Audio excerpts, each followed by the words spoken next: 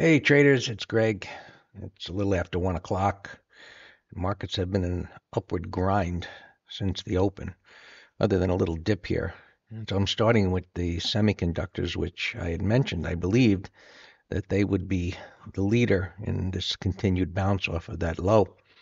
And they're currently coming up to the 20 MA, which was an initial target. There's been no stall as of yet. There's no resistance to the left. There is this congestion that's beyond directly to the left. But as I explain in the swing trading course and the MTS course, that I view this as being neutralized somewhat. It's not that others will not use it as a reference point of resistance. And if you were to put, say, like a volume histogram on the left here, you'd probably see some resistance in that area. Let's take a look, because I think this platform has that on here. Volume at price, I think it's called. Yeah. So it looks a little weird, but you can see, right there. And we'll see the validity of that or not. There's nothing to the left. That traded above and back below. So that's why I say that it's been neutralized. It's been used as a reference point of support, as you can see there, which it was. And then as it came down, it punctured through that support a little bit. It stopped at the pivot, the green dot right there, and it continued lower. So now it's working its way up. As mentioned, it's at the 20. We'll see if it stalls there or not. Beginning to get a little red bar. That's not all that significant. It's only a 5-minute chart, but deterioration always starts on a lower time frame.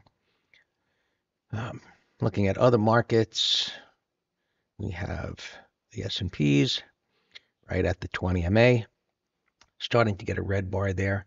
I mentioned in the room that we went long down here on this little breakdown. I explained at the time that the bar wasn't done to see if it would hold the open, which is the blue line, and he immediately reversed, and we went long there.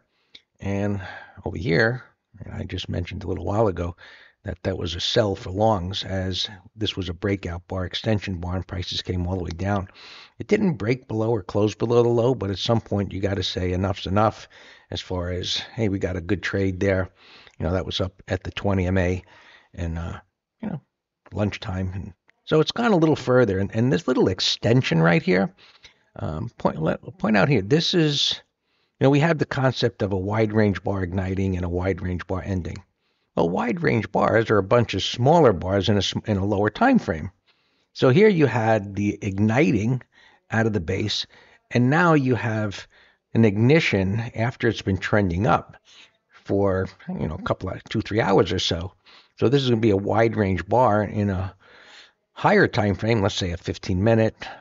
That'd be a wide range bar, and now it gets a little extended from the 20. You got a red bar, probably done for today. There's no reversal on the daily time frame.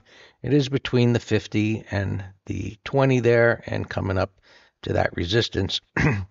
So we wait to see if it's going to stall or what it's going to do. Qs at the 20 MA, also at some resistance. It had the same extension, suggesting the end of the move. XLF, which had been the weaker. So far, it's just an inside day. It's still the weaker. It's below yesterday's high. And we'll see if this wants to give it up or not.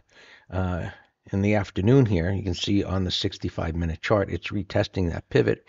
And so there should be sellers here. And ideally, this daily bar will turn into a red bar closing at the low, maybe below yesterday's low. We'll see.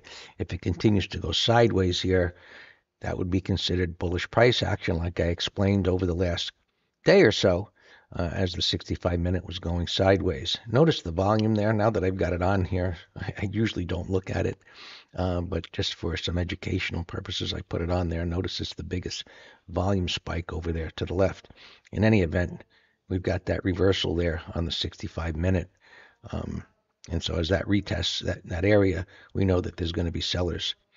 And we'll see how many sellers actually show up.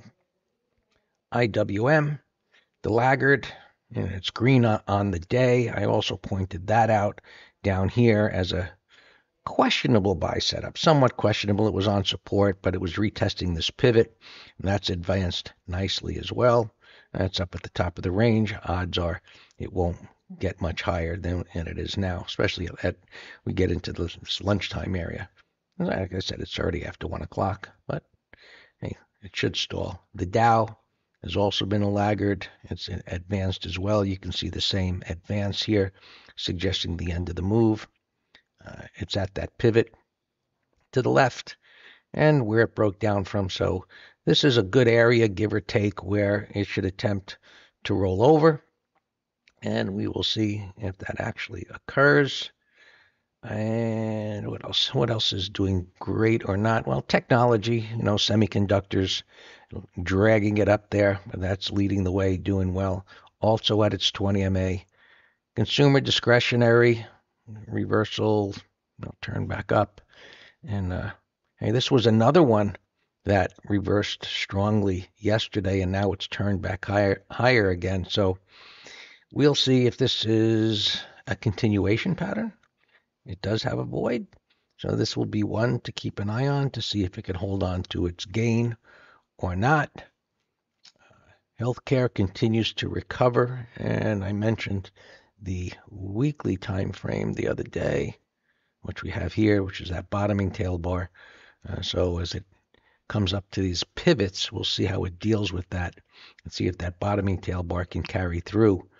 From last week, materials has been a laggard. So there are pockets of strength. One of my previous comments was what led the way down should lead the way up, and that has been the case. Still hasn't reversed. Technology, of course, led the way down. It led the way up. The concept is those that get further extended during a correction, when a bounce comes, they should attempt to outperform, and those that were stronger, money will rotate out of those into the laggards, and that's exactly what happened. So we'll see how this evolves into the end of the day. And as always, if you have questions, email me, Greg at Master Trader and Dan at Master Trader.